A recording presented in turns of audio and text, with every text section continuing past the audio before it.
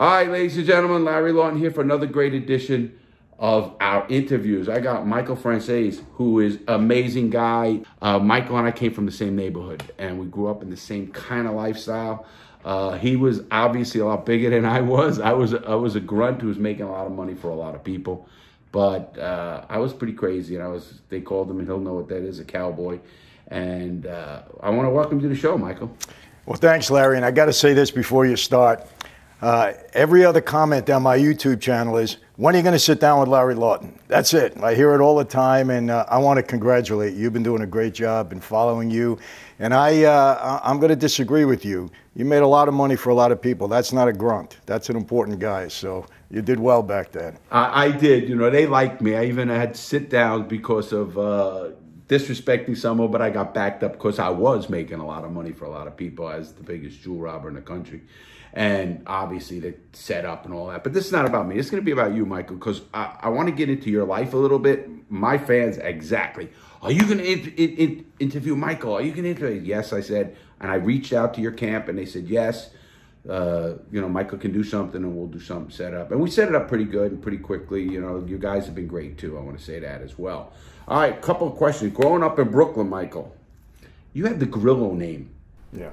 It really, you know, and I talk about this in one of my partners early up in Brooklyn was Joey Grillo. I don't know if you knew Joey Grillo. Joey was doing the drugs. I was doing the robberies. We were out of West 10th over there with the Gambinos and Dominic and Willie. You probably know them all over in the home stretch. Yes. The Weeper and Dominic and, you know, Gatto, who owned the bus company, Atlantic Geeks. But you know all the crew. And, well, Joey was a really close friend. He ended up dying at like 45, a heart attack. But when I went to prison, it was tough. Him and I grew up in that business together. And he was the drugs, which we all know there were out there. I love that. Oh, they don't do drugs. Come on. We all were partying, doing everything there was. But did you know him, or did you know his family maybe? Does it ring a bell? No, I didn't. You know, I had the name at the time, but I really didn't know any of them. You know, it's a crazy story with me, Larry. I don't know if you want to get into it or not, but... Yeah, absolutely. Crazy story. You know, my father, Sonny Franzese, meets my mother when she's 16 years old. She's a hat check girl over at the Stork Club. My dad is married at the time to another woman, Ann Schiller, had 3 children, has an affair with my mother. She gets pregnant, allegedly, with me, okay? My dad can't get divorced. At that time, you weren't allowed to get divorced, you know, in our life. And so my grandparents on my mother's side were so enraged that my mother was pregnant. First, they wanted her to abort me. She said no. So they kind of forced her to marry this guy, Louis Grillo. And that's where the name came from. And then I never met him. I've never seen him. I mean, I heard of him. I knew of him, but I never met him. And then, you know, my father does get the divorce. He marries my mother, adopts me, legally adopts me when I was a kid. And that's the only thing I ever heard of Grillo. And my father, Sonny, if that was ever mentioned, he got enraged. He never wanted to hear it, never mentioned it. So really, Sonny's the only father that I know. So you know, Larry, people said, Mike, why don't you get a DNA test? You know, why don't you find out the truth? It really doesn't matter to me. I mean, Sonny's the only dad I knew, and what's it going to prove, you know? And anyway, the Louis Grillo, he died, I think, in 74, 75. So I never had a chance, really, to even meet him. If that was my fault, I don't know. Do you ever, did you think you were adopted for a long time? I mean, up until later in life or earlier? You know, my father would never say that. We never had a conversation about it. As far as he was concerned, I was, you know, his son. My mother never said a word. But interestingly enough, she told this story to the co-author of my first book. And she said, you know, everybody thinks that there was something else. Let me tell you the truth. It was never revealed before, and it's the last chapter in my book. When I found out about it, I said, Mom, why did you never tell me? She said, it's not important. You know, that's your father and that's it. You know, she brushed it off. So I know it sounds crazy, but, you know, that's the story. And I've never said this before, you know, publicly, but you asked and you brought it up and, you know, I thought it was appropriate to say it.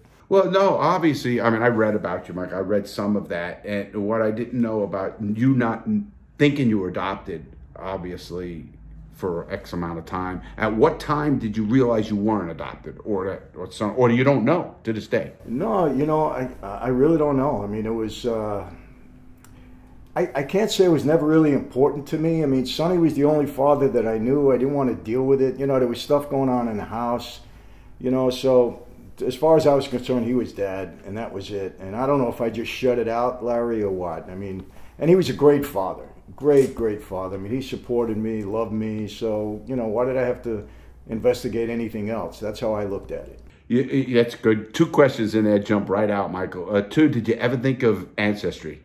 DNA. You know, it's funny. I mean, someone's going to ask me that. That's why I had to ask. You know what? My kids want me to do it, and I said no. And they're saying, Dad, why don't you do it? And I said, I don't want to do it. What's it going to prove at this point in time? How is it going to change my life?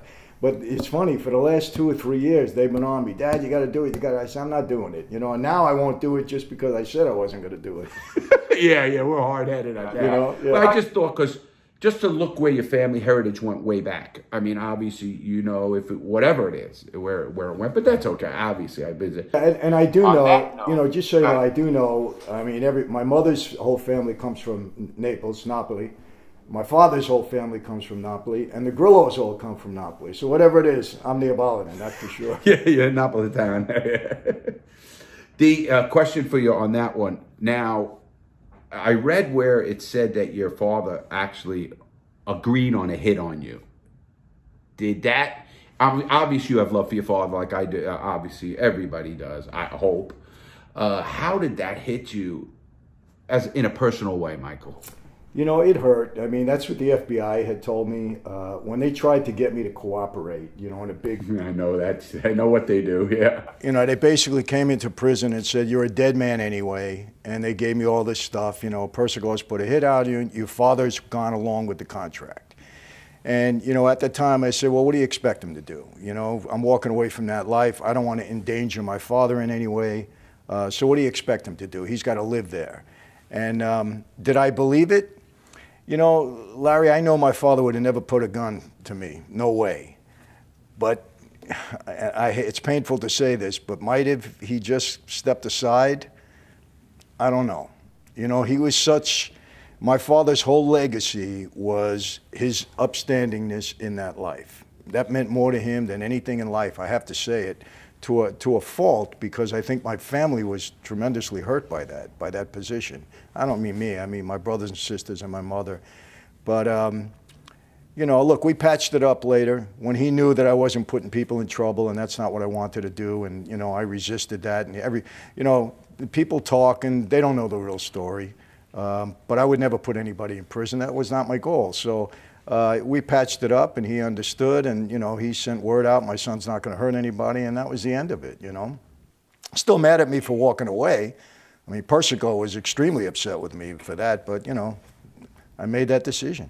Well, you know, we're going to get into that in a minute, but it's so true, because, like, even in my case, Michael, like, I wouldn't tell. I went away on a RICO act alone. I was caught under the RICO, robbery through RICO, and they got me in interfering, the Hobbs Act it's called, interfering with interstate commerce by way of racketeering. So they ended up getting me, and they wanted everybody, Dominic, Willie, they got nobody. And I was one of the only guys to this day who went away on a RICO act alone. That's right. You know, a RICO. Yeah. So it's funny because I said that my partner was John Rodriguez. How many John Rodriguez you think are in Miami? Couple of 100,000. Yeah, we improvised, Michael. Because I didn't want to put people away either. And I said, hey, how do I could get a plea deal to get, I got 4 12-year sentences. I beat a life sentence. So they dropped the gun on a preliminary hearing. If I lose that gun charge, you know how the law works. I would have got 5 for the first, 20, 20, 20. That's right. And I would have been away for 100 years on the gun charge. Obviously, I got little bit. And the FBI, you know, you mentioned something else, and I'm going to jump this right in and you can elaborate on it. You said something about one of your podcast videos that you know Joe Pistone. Yes. And obviously, yeah, I mean, I know Judge Gallardo, Judge Gale from Miami, very well-known judge, very good friend of mine. He wants me to go to Italy with them to talk about crime and stuff like that in Italy. And Joe Pistone, and I have no issues against any cop, even the FBI that caught me. Like you said, they did their job. Who am I to say, oh, you know, you shouldn't do your job or something like that? Because I get the same thing. Hey, Larry, Listen, I'm the only ex-con in the United States, Michael, who's actually an honorary cop. Really? And I don't like cops. And I don't like cops. I mean, just because what's going on. But a good cop I like, because I tell people, listen, if your house is robbed, you call 411 or 911. You call 911. Exactly. I don't want somebody robbing my mother. And that's not ratting. My mother's supposed to call the cops if something happens, obviously. But and I respect good cops. Now, don't be dirty. Don't disrespect me. Don't beat me. Don't try to do this. Don't set me up. You mentioned that, and I really had a lot of respect for that because again, we come from that life that, hey, listen, we were dodging them our whole lives. I mean, that's what we did. I dodged the cops, and I never worried about local cops, Michael. They would, like, forget them. They didn't have the money to follow me around. The feds, whole nother different story, yeah. Do you remember the wars? I was in the kind of middle of the Colombo Wars in the 90s, early 90s. You were away already, out of that life, because you went to prison in 91 again, correct? Yeah, I went back in just a couple of months before the war started. It was heating up at that point. And what happened, I had done almost 5 years. I was in 85 to end of 89. I get out on parole. I'm out on parole for about 13, 14 months. And that's when this whole thing is starting to brew at Little Vic. And, you know, I got sent for because I hadn't hurt anybody. You know, I wasn't doing anything. People, is this guy in? Because, Larry, it was on the street that I was going to testify against anybody because the FBI did me very dirty. They put my name on the witness list of trials that were coming up to put pressure on me and to make everybody think I was going to snitch. But what happens is these trials are coming up and I never appear. And then I get violated. You guys say, well, maybe he's not hurting anybody. Because, you know, most of the time if a guy's walking away, you know that. He's made a deal and it's going to be trouble. Oh, and, of course, they don't say it up front, but then he appears. Well, I never appeared. And so now they're starting to call me back. There's going to be a war, you know, whose side are you on? My father sent word to me. I'm starting to feel this pull again to go back. I feel like I'm betraying. Because, you know, Larry, I used to go to sleep at night walking away from the life, waking up, going back into it.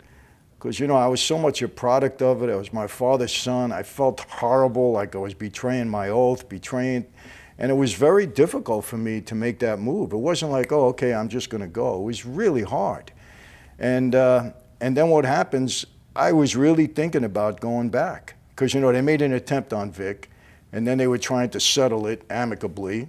And each side wanted to take over, and nobody was resisting. That's when the war started. And the war started just when I went to prison. It started in November of 91. I get violated in November of 91. As a matter of fact, wow.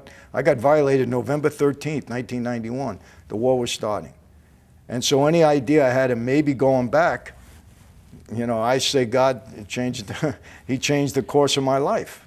You know, at that time, I was in the height of I went away in 96, and I was in the height. I was really strong from 88 to 96, making a ton of money for a lot of people. The Gambinos over there on West 10th.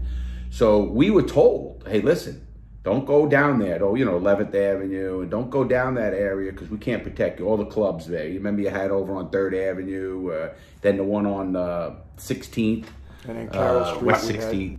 Yeah, all of those clubs. I was married, Michael, in Regina Pace's church. Oh, yeah. And my wedding was the Oriental Manor. Oh, really? Which you know, yeah, sure. On 18th Avenue and 86th Street. And that was a crazy wedding. But anyway, besides that, the war was like, affected everybody because it was like, don't go there. You knew friends, you did deals. And I knew Vic. I mean, I got to know Vic very later. I was in prison with Vic for a long time. And then I knew, obviously, Black Dom. I used to sell what he's a good guy. You know who he is. Yeah, yeah. Black Dom. And then, of course, Bill disappeared, Catulo, and all that kind of stuff. But I look at that and I say, listen, what am I doing in this? I was just a cowboy who made a lot of money for a lot of people. I ended up going to Florida. And when I went to Florida, I used to have to come back every month because I was doing business. Doing bad business, you know, breaking someone's arm, doing a lot of crazy stuff. And I think about guys like yourself who made a ton of money. Listen, Michael, everybody, my audience doesn't know, so you could know.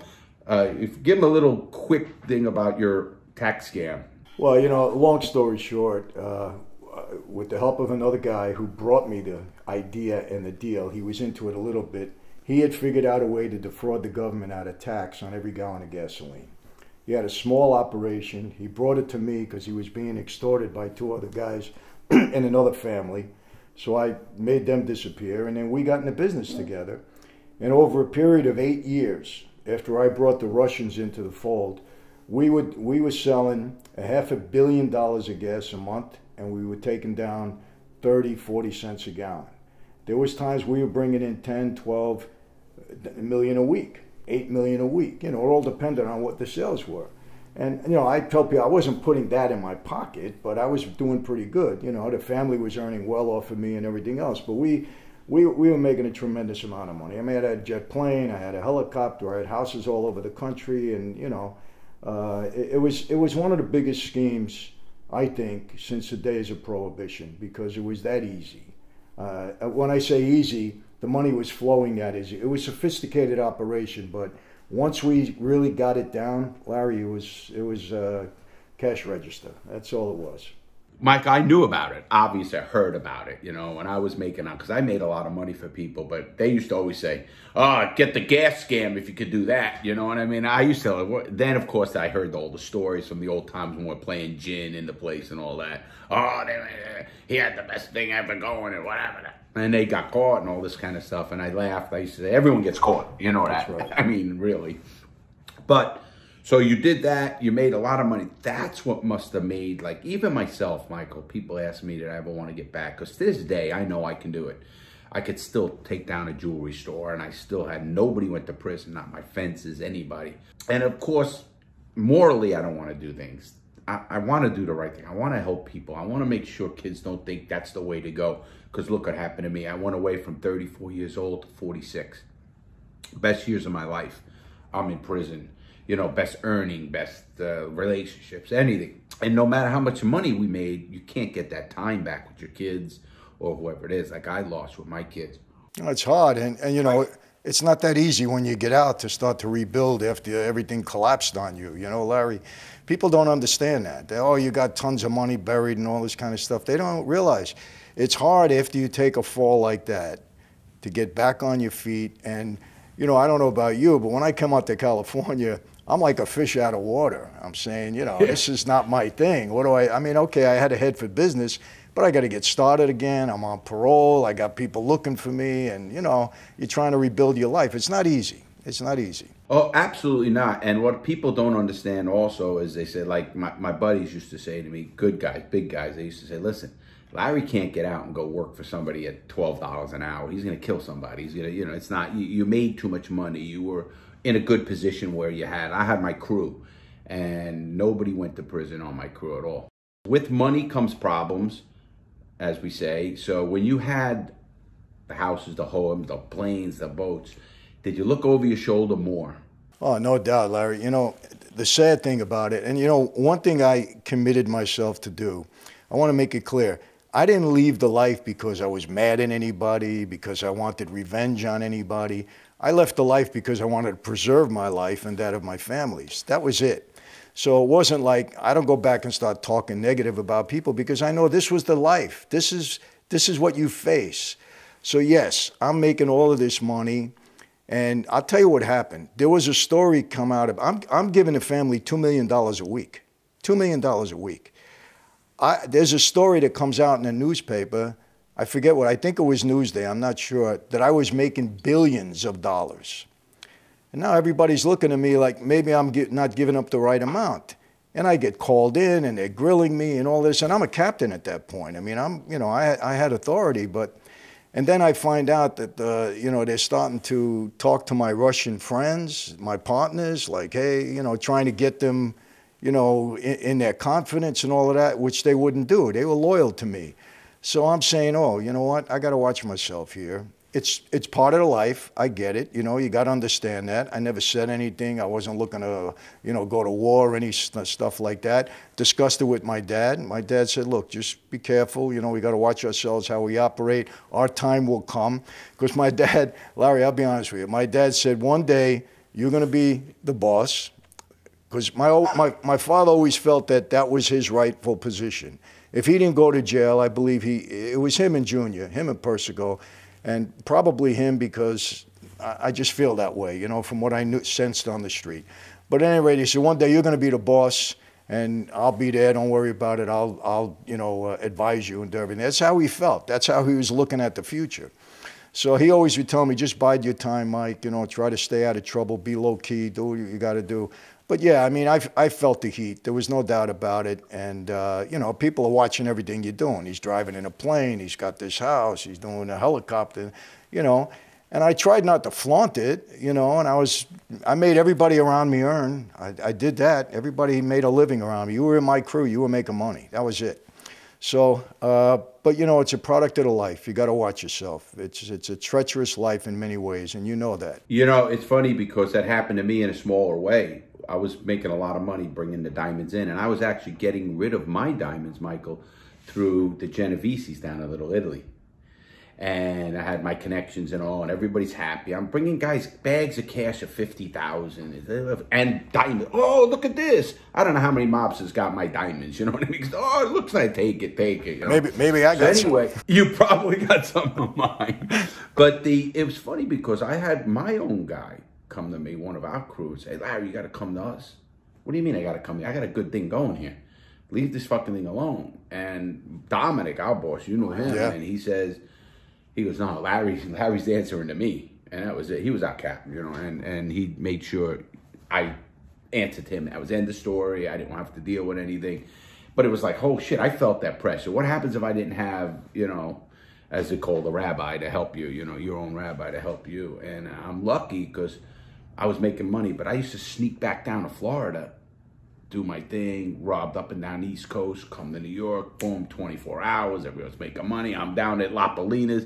You remember La Polina's in Brooklyn? And then I'm going to Little Italy, and I'm eating at Fratelli's and Positanos and eating my, you know, getting big and fat, what I did, and making money. But I felt that I felt for you because I said, a guy like Michael who's making so much money, jealousy jumps in there. And you know the life we live was a treacherous life. I always say, there were times I look back now, Michael, I say I could have been killed. And I wonder if it was a setup and it just didn't go right. Or something happens. I remember being in a house and it just didn't right. And something that 6 cents got me up and said, I'm out of here. And I left. And I just don't know if it was, you know, what was going to happen. You know, they thought he had cash in the car. You know, it could have been. You know, I'll confide in you, too, on this with your audience. I got I was sent for by Chin, Giganti. Fritzy Giovanelli, who was very close to me. He was a big bookmaker and very close with Chin.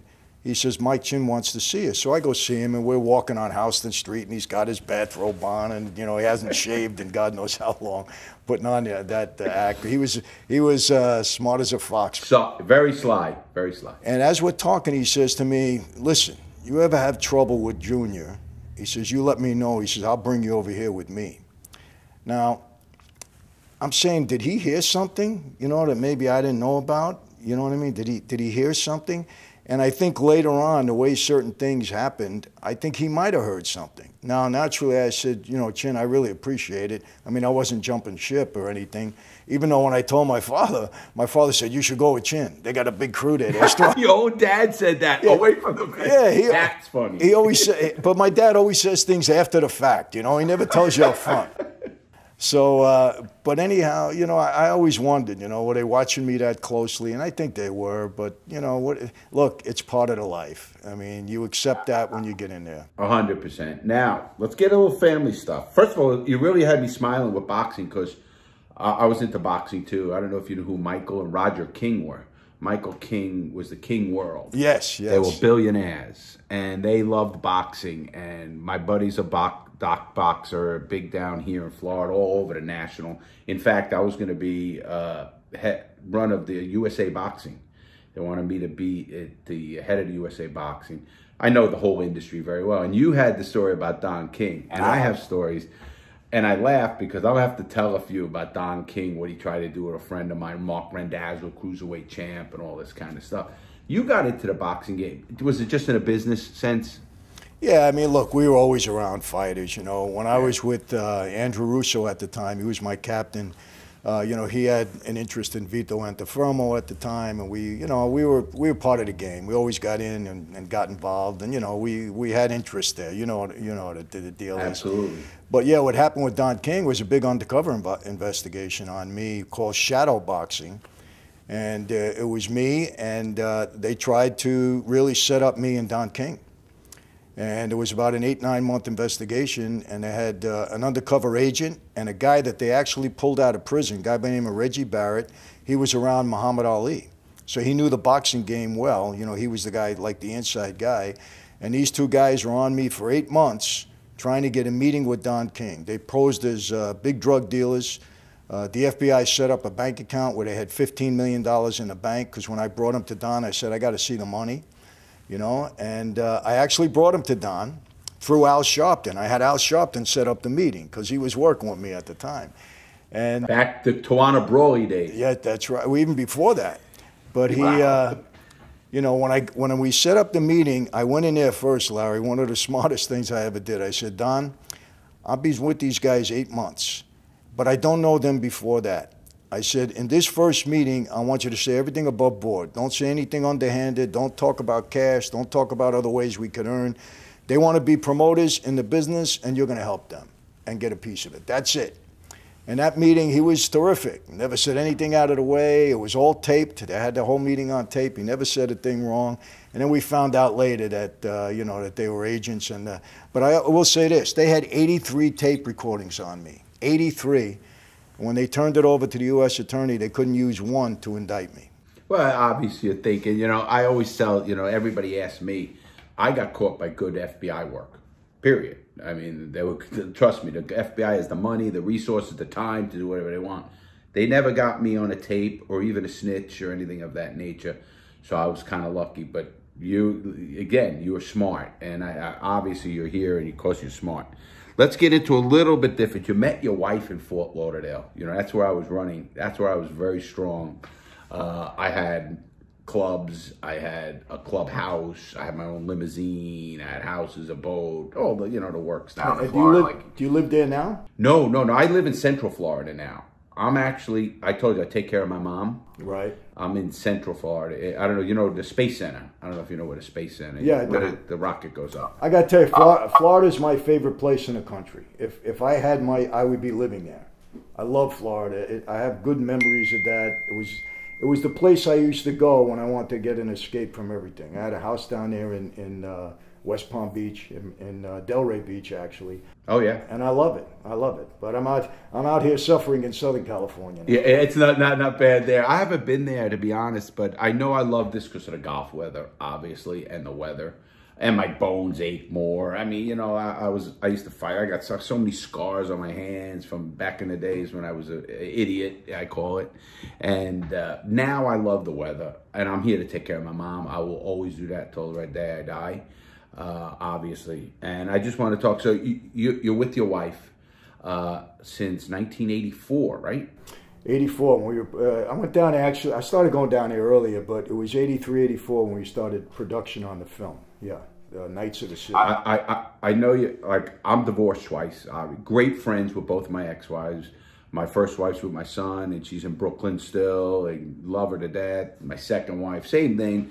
My lifestyle and my prison and everything else, you know what it does.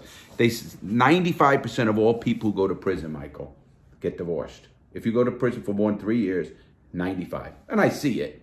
You're just one of those 5%, and I got to give you a lot of kudos. Or, be honest, I got to give your wife a lot of credit. You got to give it to her, because she, you know, she's as good as they come, Larry. I've been very blessed. Absolutely. All right, we're going to talk a little bit about, I'd love to talk about your relationship with certain people, obviously. Obviously, I've read, you know, you knew Gotti very well, or you had an interaction with Gotti. I've met him a few times myself. I seen him as a hothead. He was kind of pretty of a hothead when I saw him, and I didn't want to get in his way, obviously, as a little guy, just, you know, with somebody else, and just like, holy shit, let me get out of this damn situation. Sammy, that still, as a guy who's did his thing, I was facing the devil, as they call it, in the business. I was facing life, and I still didn't do. And you know, and I know, They do everything in the world to try to make you talk. Oh, we know. They know so much, but they can't prove it. And they'll tell you, oh, he said this. And it's really true, but they can't prove it. They just know it. They heard it, and they couldn't use it somehow. And they try every buck. Give you a quick one, Michael. I'm in the Philadelphia. I had Rule 20 my case to Philadelphia, which I thought it'd be better. And so all around the country, the FBI comes a picture with Dominic, big 8x10. Do you know this guy? I said, I don't know him. You know, the next picture they show me, big glossy, says me in front of the home stretch, you know, next to a parking meter, talking to him. I go, oh, I go to the place all the time. You know, we have a few drinks there. The next picture is me in his Jaguar. I remember where we were going, Michael. Yeah. And we were actually going to Castellanos up in Toad Hill. And I says, nah, I just, you know, he dropped me off at the train station. The FBI laughed. He gave me a lot of credit. He goes, I go, listen, it's just not me. It's just, whatever it is. And I'm a nobody. I don't have people sending, you know, thousands. You know how it goes. I love that. Oh, they're going to send you money. They're going to do this. Come on, stop the bullshit. I know what that's all about. That's all back in the 50s maybe or whatever it was. But at this point, I looked in, and I did it for myself, Michael, if that makes sense. I mean, I look in the mirror every day. Knowing I lost a 15-month-old baby at home, took my money, took everything, 6-year-old son, and I just couldn't do it. I looked in the mirror, and it worked out blessed. I'm so blessed though, with my children, everybody. How do you look? Because I know you did the same thing. I know how you, I read you, I know you, I've met, you know, people who knew your stories. How do you look at, how do you do it? Maybe you could help me. How do you look at a Sammy now and say, well, because we know all the people he put away. Yeah. And I know a lot of them. You know, I got to tell you, it's just, and I don't want to put you on a spot, Michael. It's okay. You know what? I don't mind talking. Look, you know, Larry, I try to be as honest with people as I possibly can. Obviously, there's things that... That's why you're blowing up on YouTube. Yeah, but, you know, maybe sometimes there's things we'd rather not talk about. But if I'm asked about it, I'm either not going to talk about it or I'm going to tell the truth. You know, I mean, look, you know, I had discussions with my father and people about Sammy. And, you know, obviously the word on the street was no good and this and that. And look, John had a lot of detractors too, Gotti. A lot of people did not speak well of him. But, you know, I've met with Sammy since, and I've heard his side of the story. And I'm not saying I would have done the same thing in the same position, but I kind of understand hearing him a little bit about, you know, the position that he took. And then I said to myself, you know, who am I to pass judgment on anything? You know, it's not right for me. Look, I am a Christian, and you know, I've been very blessed in my life. I did a lot of bad things, and for some reason I'm still here and I'm able to live my life. So, you know, whether you say I got away with a lot or whatever, I'm a very blessed and fortunate guy. So I try not to pass judgment in that regard. But yeah, I mean, it is tough. I mean, it's tough sometimes, you know, because we just think differently. And then people will say, and I want to get this out, well, Michael, you know, you testified in the Norby Walters case. And it's true, I did, Larry. I was subpoenaed to testify in that case, but I want to be honest. 3 times, and this is verified, 3 times I saved Norby Walters' life. Corky Vastola wanted to kill him, Persico wanted to kill him, and my father wanted to kill him. Because of 30 years, the guy never did the right thing that he was supposed to do, and I saved him each time. Nobody cared about Norby Walters. And I knew what I was doing. Norby never did 1 day in jail. I'm going to leave it at that. Not 1 day. I knew exactly what I was doing when I went there. And that was it. But I didn't have any, you know, I wasn't looking to cooperate and all that kind of stuff because it wasn't in me to do it. I just couldn't do it. I couldn't hurt the people. So, you know, I don't want to get back to something you said, which I think is very important. You know, everybody uses this term rat. And they're all people that don't even understand what that means. You know, look, if you're a legitimate guy, somebody's robbing your house, call the police. You're not a rat. You're a legitimate person doing what you're supposed to do. The police are out there to protect you. I have 5 daughters and a wife. When they walk down the street, I want the police to protect them. I support them 100% in that regard. Same thing like you said, don't frame us. You have enough resources, enough money, you're the federal government, you have all the tools to come and get us legitimately. And if you can't do it, just don't frame us, because then we lose respect for you. But if you do your job and you beat me, well, you beat me. We're on different sides. That's why I have no animosity towards Joe Pistone. I met him after. He's a nice guy. He was doing his work, and he did it effectively, unfortunately, for a lot of guys, a lot of friends of mine, you know. But look, when we're careless and we make those mistakes, we get what we deserve. I mean, it's like my dad. I'll just tell you this. I had discussions with my dad. Dad, what you don't understand is that, our whole family was destroyed. I had a sister died of an overdose of drugs. Another sister died 42 years old of cancer. She was a nutcase. My mother, 33 years without a husband. I mean, what that woman went through. On and on and on. And I said, Dad, we got to take responsibility for what we've done with our families. I mean, even my family, 8 years, it was hard. It's not my fault. I said, what do you mean? He said, I was framed. If I wasn't framed, I said, Dad, you weren't framed because you were a doctor or a lawyer or a priest. You were framed because we're mob guys, I'm not saying it's right, but we got to take responsibility. He wouldn't do it, Larry. No, 100% it's not my fault. And I had an issue with him over that. I said, you can't blame everybody else for what we did. It's funny, Michael, because people come up to me now all the time and they say the same thing. They say, Larry, you were a stand-up guy. You went away for a lot of people. You could have got out, because I was offered, how they offer you, you'll get 3 years. You're facing life at the time. And with a kid, you'll keep your money. You'll do everything. And it just, again, but they come up to me now and they say, well, don't you hate him? I said, I'm past hate. I think hate hurts people, me. If I hate somebody, I am hurting Larry. I'm not hurting them. They don't give a shit that I hate them. I'm hurting me. I'm letting them affect my emotions, and I don't want anybody to affect my emotions, Michael. So I look at things. What I do, and I'll tell you it now, obviously everything's in the back of my mind. I associate with people you want to associate with, everything else. So what I mean by that is there's no way Larry would ever do a business deal, in any deal, with a Sammy Gravano, just knowing what he's capable of doing. Do I want to kill these people? Back when I was in, it was like, I don't kill no rats. I'll fucking shoot them all. I hate them. Get out if they did. Come on, stop the fucking bullshit. I tell people, listen, you're going to go to prison for some jerk off that you don't even know, you don't give a shit about? No. I says, I was about making money. But that doesn't make me like them, or doesn't make me have to accept what they did. But I don't even want to, like people say to me, he might be a rat. Listen, he ain't affecting me. I don't give a fuck. What he did, he's got to live with himself. Everybody has to cross their own bears. I sleep very well at night knowing how I presented myself in my life. I talk about that a lot, Michael. If I drop dead tomorrow, I actually have money in my will for a party. But I just want it to be, hey, Larry was a good guy. He did the right thing. He tried to do the right thing. And I fucked up a lot, Mike. Again, this is a tough story to tell. When I got out of prison, my daughter was 13. Now, I went away. She was a year and a half, 15 months old. I got she's 13. When she was about 15 years old, Michael, I had her. Mom having trouble. And I'm a good father. I'm disciplined. I know what to do. But leeway. I don't bullshit with the little crap. If it's important, I get involved. One day I had an argument with my daughter, and we're very close today. My son and daughter, I love them more than life, and I have 2 grandkids too. And my namesake, of course, but my grandson, the third. But my daughter said to me, where were you my whole life, Dad?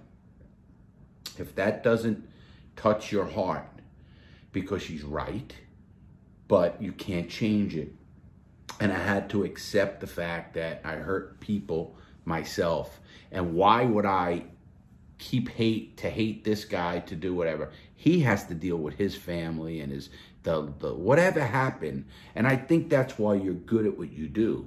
You're very comfortable who you are, what we went through, all of us. I mean, we did a lot of bad to people, Michael, both of us. I mean, I did. I laid guys' arms on curbs and snapped them. I was not a happy guy you wanted to be around back then. I was a tough guy, and I didn't care. I had this crazy mentality. And now I look at my life, and I got my grandkids, and I got my stuff, and I like to help people like you do. I speak at events, and I developed the #1 program right now in the country, use reality check program. And it was recognized on the floor of the United States Congress for that. So it's like, I'm proud of that. Those are the better things of my life. Yes, we know that the people want to hear the crazy stories and all the crazy stuff. And I get that part of it. But at this part of my life now, I'm like you. And I just had to ask that because I know in the back of my mind, if I'm, would I want to kill him? No, I could care less about Samuel Arnold in that regard. But could I ever really do any business with anybody I knew like that? I couldn't do it. Because I know they caved in anything. But if a guy, his word was good, you know, all we got, Michael, and you know this, you were worth millions and millions of dollars. I was worth millions of dollars. It means nothing. It goes and comes. It goes and comes. Only thing we have, Michael, is our word. Really is. The only thing you and I have is our word. You know what, and Larry, I think that's important. I got to tell you, there's one thing that I really, without knowing you well, one thing I really respect, because I did a little work, you know, and I'm sure you did with me, is that you've built your platform here without bad-mouthing people, without making up stories about people. You don't talk negative. You've built your platform on your life, on your merits, on what you've done. And that's admirable, because there's people out there that, you know, they're trying to build their life on the back of other people by knocking and negative, and 99% of it is nonsense, you know, and stuff that you don't even bother responding to. But if you can build your platform on who you were and what you present, and you know, I think that's very admirable, and you've been able to do that, and I really respect that, and I mean that. Thank you, Michael. Same with you. Obviously, you're right. I did my research, and I didn't have to do as much because you were pretty more well-known in that life, but I did, obviously, and I know what, because I won't come into an interview or anything like without knowing who the person is. And it was very easy to understand you because of where, I mean, I was 10 years younger than you. So you were pretty much out of the picture. Well, I was going, you went back to prison, and I knew all the guys down over on 11th Avenue, and the limousine, Persico's place on 11th Avenue, and the limousine joint. Actually, Carmine's limousine was my limousine for my wedding. Oh, really? At the Regina. Now, Michael, let me just jump into a few questions from my fans, from my people. They wanted to ask you because they've asked me. I told you a lot. Hey, can you get my? Yes, we're going to do it. And then he told them, how big is the difference between crime in your time and crime right now? Well, on the street, you know, look, I always say this, and you know this, Larry. Our life still exists. There's no doubt, but it's nothing like it was during our time. You know, we lived through the golden years of that life. And I always say the golden years of the life on the street were really from the 50s right through to the mid-80s and a little bit further than that when they started really coming down on us. And we controlled so much. You know, you were there during that time. It's different now. Guys are more low-key. They don't have the same control over the unions and politically and everything like we had. But crime will never go away. You know, now they're into cybercrime. They're figuring out different things. You know, there's some things that I'm hearing that I'm not real happy about that, you know, they might have gotten into. I hope I'm wrong in hearing that they're in, you know, capturing these children, and I hope that's wrong. But I've heard a little bit about that. You know, selling these kids.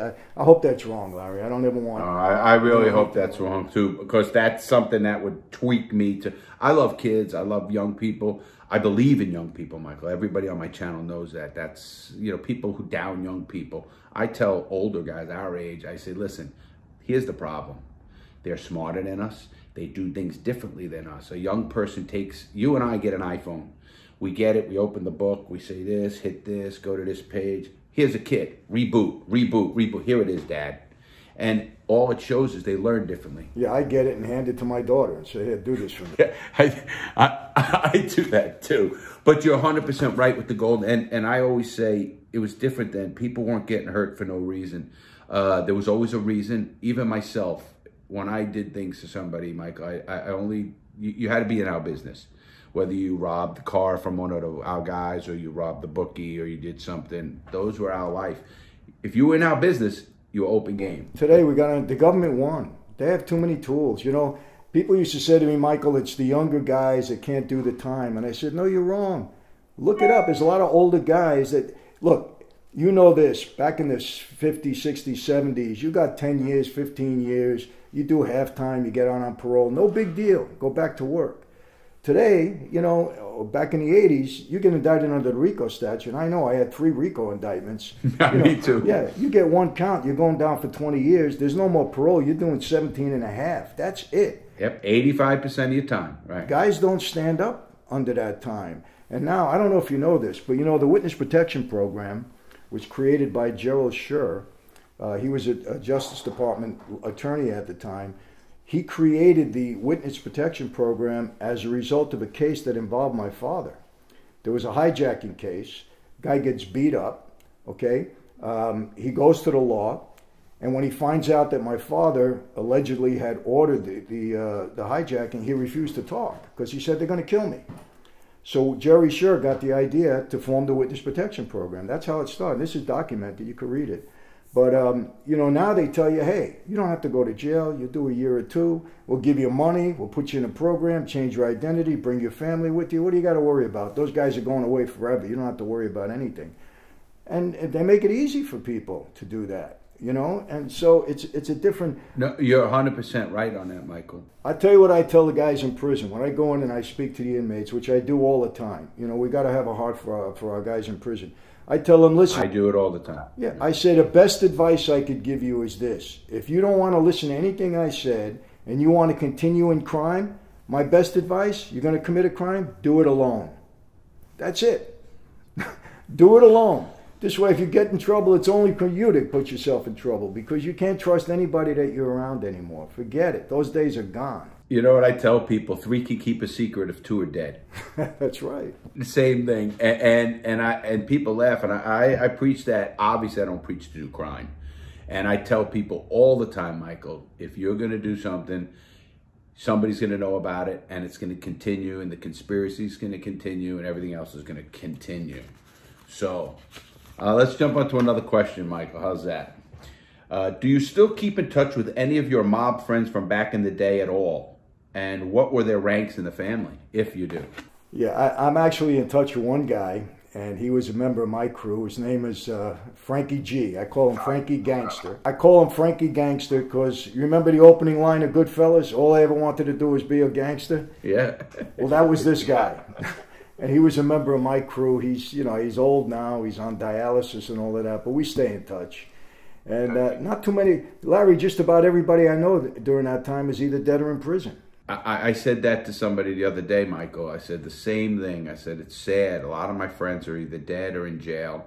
And whether it's natural, you know, cancer or something. And I'm just lucky to be around. Another question. Did you see or were you subject to any sort of abuse that Larry has talked about? I don't know if you heard about with me. I was strapped down naked, beaten and tortured when I was in Edgefield. I was in Atlanta. I was in USP Atlanta. I was in Edgefield. It was bad prisons. And I was abused in Edgefield for fighting the abuses going on. They were killing people. And I started writing senators and lawyers, and I ended up getting to the media, and I had a big article. There's articles all over about it. And they threw me in a hole for 11 straight months, beat me, pissed on me. Oh, I mean, it was disgusting stuff. I call out the warden almost in a lot of videos because he's a scumbag. Again, people ask me, you know, what would you do if you saw that guard that pissed on you? I said, I pray for him. I actually say that, Michael, because how sad is your life if you got to abuse a man who was in the worst part of his life? You must be going home to a worse prison than I was in. You must be going home to a wife that beats you or something, or miserable, or whatever it is, that you got to abuse a man. So true. But anyway, did you have any of that when you went? Where did you go? When I was on diesel therapy, they brought me everywhere. I did the same. Yeah, from Lewisburg to Terminal Island to Arizona to you name it. They had me everywhere, Larry, for several months. You know the deal. They throw you in there for a week or 10 days, and boom, you're shipped out and you're gone again. Legal work's gone, everything. Everything is gone. You know, and that's the roughest part about doing federal time. It's diesel therapy when they're trying to break you. But, you know, I'm going to be honest, I never had any trouble myself. I saw a lot of stuff go down, especially in Lewisburg when I was in they had me in the basement. The basement was condemned, but they had a bunch of us down there, and it was Animal House down there, honestly. But, you know, maybe, Larry, I was fortunate. You know, I had a pedigree. People knew who I was. I had a lot of publicity. And I had more people coming to me that wanted to do business. And, you know, the funny thing, Larry, I'm sure you experienced this. As the guys come to me, oh, Michael, don't worry, I figured out how to not get caught. And I asked him, well, how did you figure that out when everybody in here got caught? Who did you talk to that's going to teach you differently, you know? I heard the same thing. Yeah, you know, guys, oh, you know, Mike, put me in the gas business and I'll do everything. You don't have to worry about anything. I said, yeah, until the heat comes down on you and then I'm gone again, you know. But so I saw a lot of stuff go down, you know, and I was involved in negotiating people not getting hurt or getting hurt and all that. People would come to me. But I myself never had trouble. And I never had any guards abuse me, not physically, you know, they try to, what happens when you have somebody like, when you have stature in there, some of the guards want to make sure that you know that they're stronger than you or they have more authority over you. You know what it is. So they want to put that act on, you know. But listen, I always say this, Larry, and it's funny, I said this a couple of times, people that went to jail, this, Michael, you don't know how much you helped me. My father taught me to say 3 things in prison. Please, excuse me, and thank you. He said, because everybody in prison, and my dad did 40 years, that never got respect on the street, want all the respect in there. And the slightest little thing, you know, they take it as a show of respect and they gotta show themselves to be a tough guy.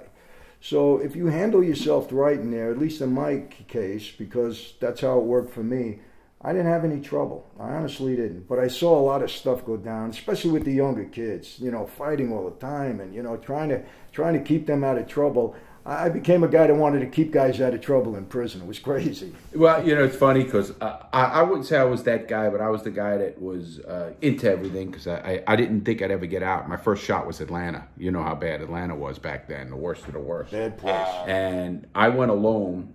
And I went to prison alone, so I know the U.S. attorney said, let's give him the hard. You said that these are therapy on the planes all over the country. I've been on Con Air so many times, I frequent flyer miles. And it was so crazy. And then, you know, then I ended up assaulting a staff member, and that went in my jacket. And I only found that out since I did it. Listen, I did a video, Michael, anybody will want to see, with a guard who guarded me, who still makes the prison pasta I made, you know, with the stingers and the whole works, and which if you know, of course, and he still makes it, and I interviewed him. He ended up going to prison, Michael. Wow. For smuggling cigarettes and creatine and stuff into prison. He goes to federal prison himself. He's a good guy. He used to treat us with respect. And again, like you said, you treat somebody with respect, you get respect. And it was so funny, but that's some great videos. Couple more questions, Ma. I'll let you go, buddy. How hard was it to readjust to normal life out of the mob? It was very hard. I'll be honest, you know, especially moving across the country and living in California, which is so different than being back in New York. You know, I had that mob mentality. You know, you brought this up about your daughter. It was funny. I was reprimanding my son one time, my Michael Jr., who gave me a lot of trouble for a lot of years. And I was really upset with him. And my youngest daughter, she's 22 now, but she was probably 16, 17 then. She seen me getting upset with him and she said, Dad, you're not in the Mafia anymore. Stop. And she started crying. And I said, whoa, you know, because it's so hard to shake that mentality. And at times, you know, there is a saying, and you know this, Larry, you could take the boy out of Brooklyn. You can't take Brooklyn out of the boy. And I know in your case, same as mine, that sometimes we have to step back and, you know, and say, wait a second, I'm not that guy anymore. But it's still inside of you, and you got to suppress it. And that's why our faith plays such an amazing part in that, because now we're accountable to God. We're accountable to the people around us that care about us and that we care about. And we're not accountable to the street anymore. And that was the hardest thing that I had to adjust to. And even now, at times, I see myself, you know, getting overboard, and I have to pull myself down. You know, and this is 25 years later. It's not easy. I say the same thing. Don't let my gorilla come out, because I know what I'm capable of, and I never want that to come out. And I practice calmness. Listen. Like you. I lived in a prison cell. I was in a hole for 3 years, Mike. I lived in a cell, so I don't need the trappings. I don't need certain things, and I know what I'm capable of living in. So I say I try not to let things bother me. And I say, hey, Larry, it's not that big of a deal. Step back, relax. You know, like you said, because it's, you know, when I said something to my crew, and I had my crew of 4 guys that I mean, they say dump and they jump, you know, and I had to make sure I'm not like that. Stop it, because even, you know, in my relationship, you know, you're such a strong-willed, strong person. And it's just the way you can be aggressive without even knowing it. And I have to catch myself. But, all right, here's another one. Here's a good one. How did you feel when your partner, Salvatore Larizzo, turned government informant? You know, it was hard, Larry, because, you know, we were together about 7 years, and so close that, you know, in my first wife, I was married also 35 years ago. We were married for about 10 years, and his kids called me Uncle Mike. My kids called him Uncle Larry. We were that tight. But, you know, so it was tough, but I always knew that if it really came down to it, he wouldn't stand up. I always knew. It's true. You do know that. You could sense it. And you know what, Larry, I'm going to tell you this, and again, I don't know if I've ever said this before, but when he was going down and we had a feeling that he was going to go the wrong way, they wanted me to kill him. They said, Michael, we'll take care of it. Don't worry about it. You do it. And I couldn't do it. I said, you know what? I know his wife. I know his kids. Let me deal with it the way I got to deal. I'll beat him in court. I just couldn't bring myself to do it. And you know what I believe? I believe that, you know, God knew my heart at that point in time. Maybe that was one of the reasons why I've been so blessed to be alive and free. Because look, you know, you live the street life. If you die of old age and you die free, you've really accomplished something. We've accomplished something. We have, Michael. That's true. That is the truest statement in the world. I never thought in my life, first of all, I never thought in my life I'd hit 50. Yeah. I mean, I really didn't. Even going to prison, I didn't think I'd ever get out. Me too. Going to the zoos, I went to Lewisburg and then over to Atlanta. Are you kidding me? The guards in Lewisburg said to me, "Who did you piss off? You're going to Atlanta." Those are tough places, tough places. My father did 5 in Atlanta and Leavenworth, so I visited there for 10 years. I know that they were tough places. If you survived that, you've accomplished something, no doubt. Yeah, but you know what? It's so much happier. I agree with you, Michael. There's reasons I'm alive. I watch friends die. I talk about this on one of my videos.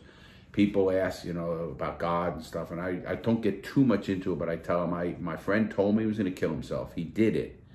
And I laid on the bunk, and literally I was talking through a vent to him, and you know, the prison in the hole, and we doing burpees and working out, and he screams, you know, we're talking through the vent. You know how it is in the hole. You go the next day, talk like it's me, you, and I are talking. And he says to me, he goes, "Hey, brother, I love you." He goes, "I'm checking out, black guy." I go, "Where you going? You're in the fucking hole with me." Boom, it dawned on me. I jumped up on the silver stink, and I get in the vent, and I said, "Man, Jack, lay down. We'll talk about it after count." It was 3:30, and sure enough, they came by, man down, killed himself, hung himself off the bunk. I laid in the bunk, Michael. I was crying. I'll never forget this. And I says, "Why, you know, why me? Why I'm here?" I was so shocked, and I literally heard the words, not in my head. "I have plans for you." Don't know what they were. Didn't know anything. I literally, not in the head.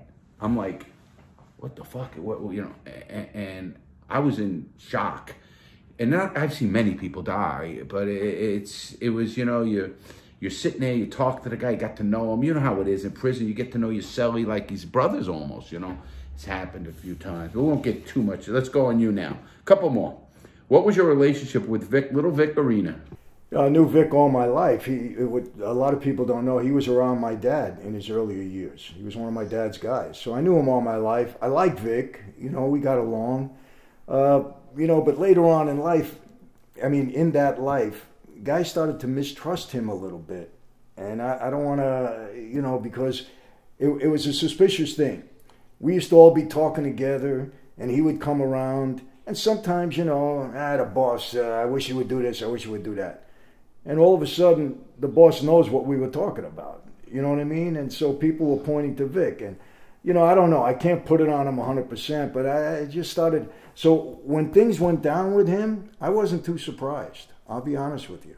I was not surprised. Whether he was right or wrong, I'm not going to take a side, but I wasn't too surprised. But other than that, I got along with him. But I will say this. He did team up against me with John Gotti to try to make a move in the gas business against me. He did. And I didn't appreciate that. And we had words over it privately. And I won the argument, so it didn't work. But still, I wasn't happy about it. Still here. Well, you know, I used to, on the yard in Atlanta, I used to spit with Patty Amato. You probably know Pat Pasquale, Patty. And I used to listen to Sinatra.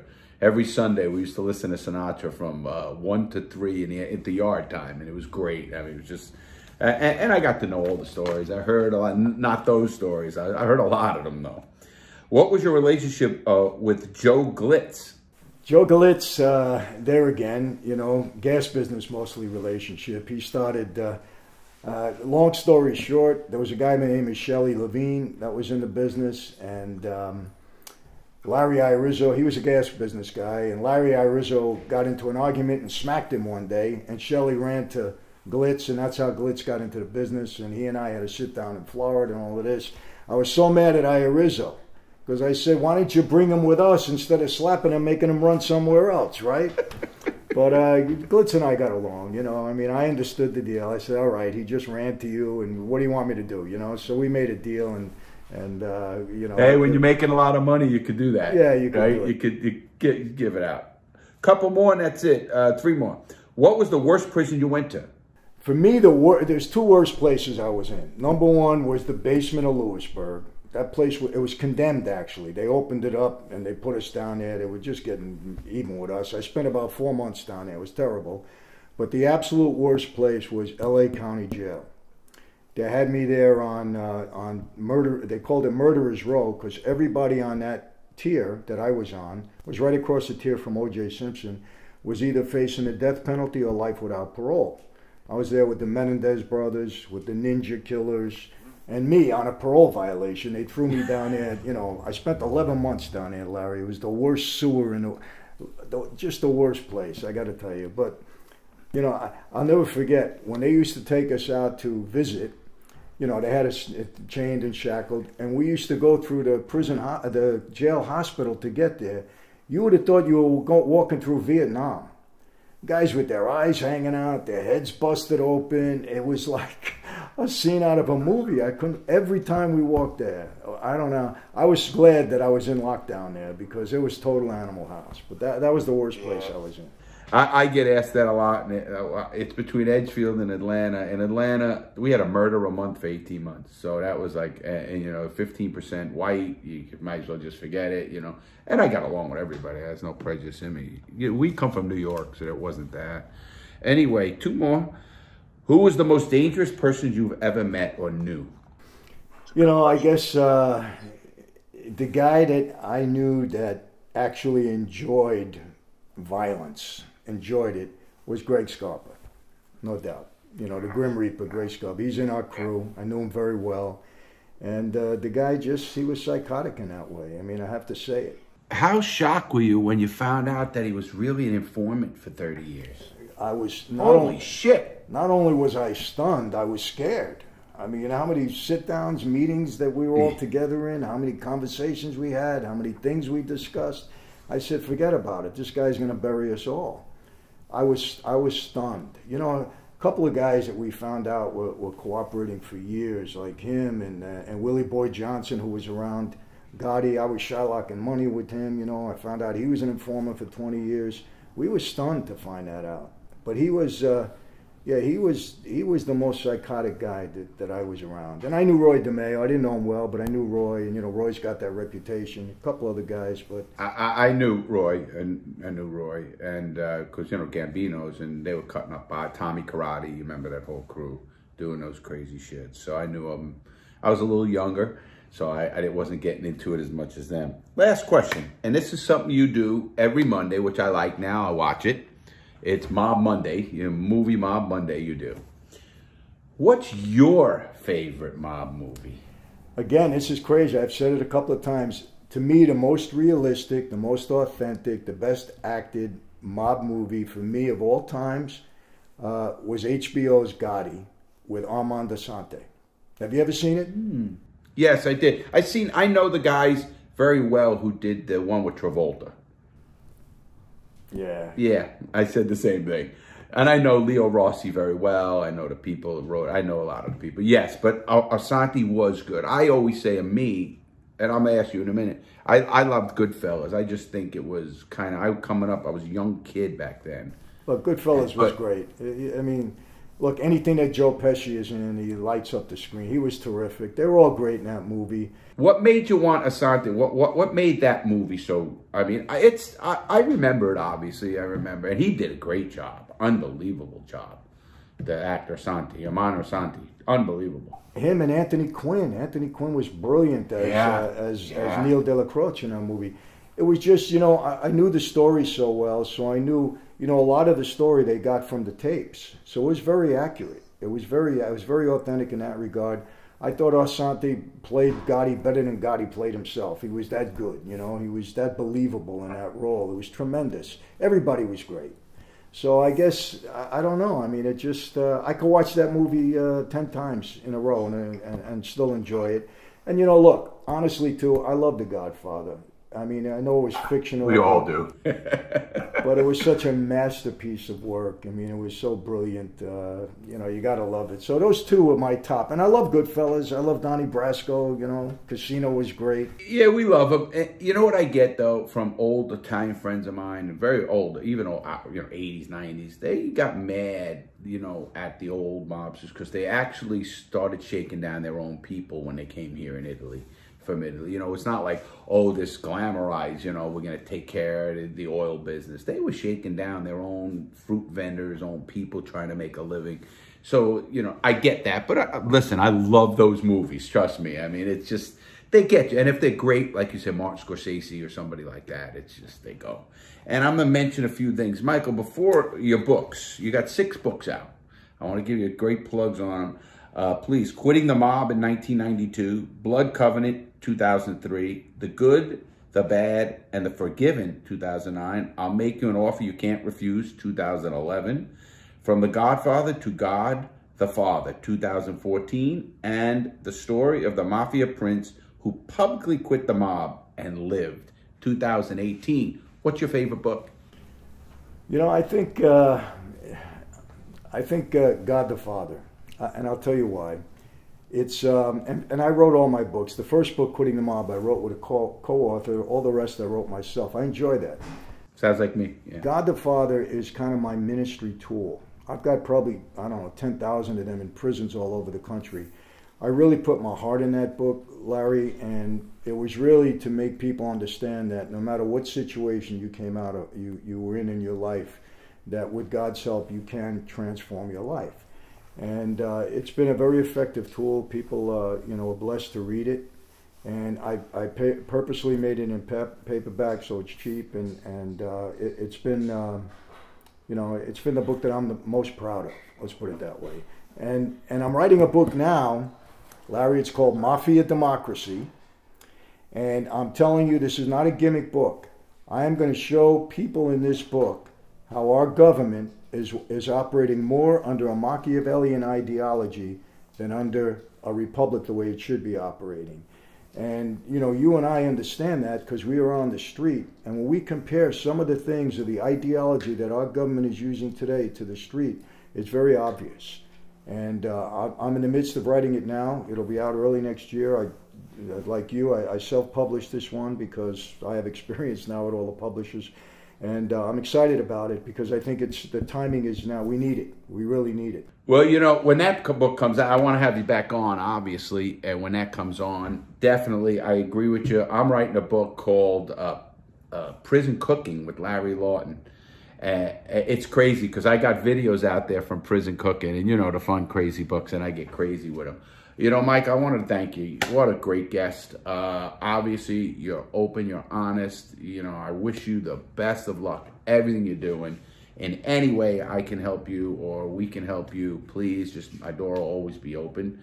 And come on anytime, and I'll come on anytime you want, whatever you need to bring people over, however we can do and work together. You've been great. I want to thank you. Well, I appreciate that, Larry. And I know my, followers and subscribers would love to hear you too. So one day we'll set that up in the future. And you've been terrific. And I respect and admire what you're doing. So keep up the great work. And the same here. If I can ever be of a service or a benefit, you just let me know. I'm here. Definitely one of my favorite interviews ever. And I've done so many of them. I really mean that. You were great. Thank you very much, man. I appreciate that. All right, everybody, you just heard from Michael Franzese. What an amazing interview. What an open, honest, great guy. I wish him all the best, and I wish him more success than he ever had in any bad life. He's having it now in a better way, and I'm sure of that.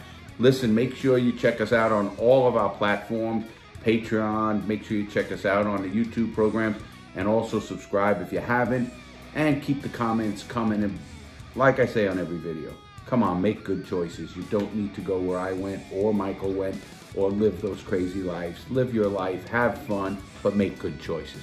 Have a great day, everybody.